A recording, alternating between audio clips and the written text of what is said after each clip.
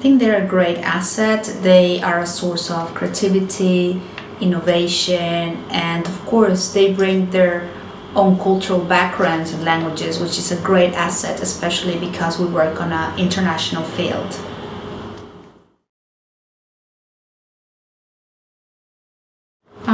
Definitely to give it a go. It's a great experience.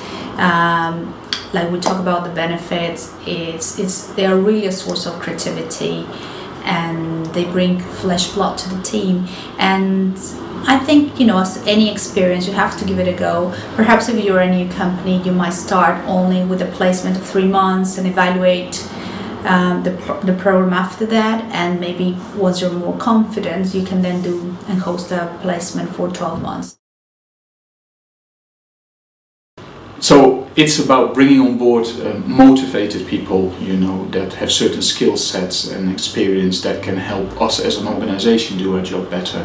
But apart from that, we're an international organization and we need to walk the talk, so to speak. So because we deal in an international arena, our staff team needs to reflect the international character of the work we do.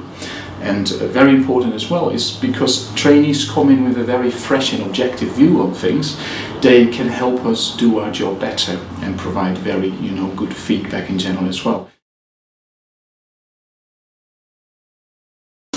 I would say take the plunge, go for it, and you'll find it is such an asset to have a trainee on board. And I really, really believe very strongly in traineeships.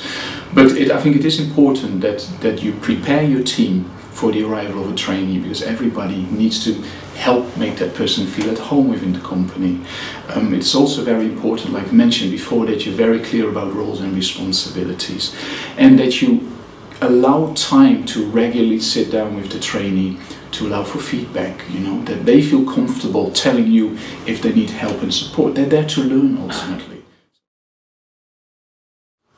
When I graduated, I felt that I needed more work experience, and in order to do that, I knew that I had to start with an internship. It was a good way into a different work environment, into a small company, and I specifically wanted to have it abroad in order to improve my language skills and to use those skills then in the future to apply for other jobs in my sector.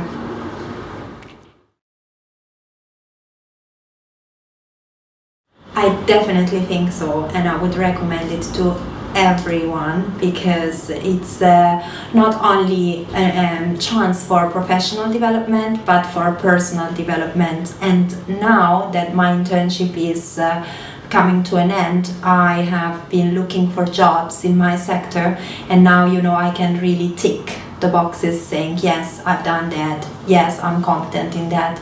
So it's a really great opportunity for everyone.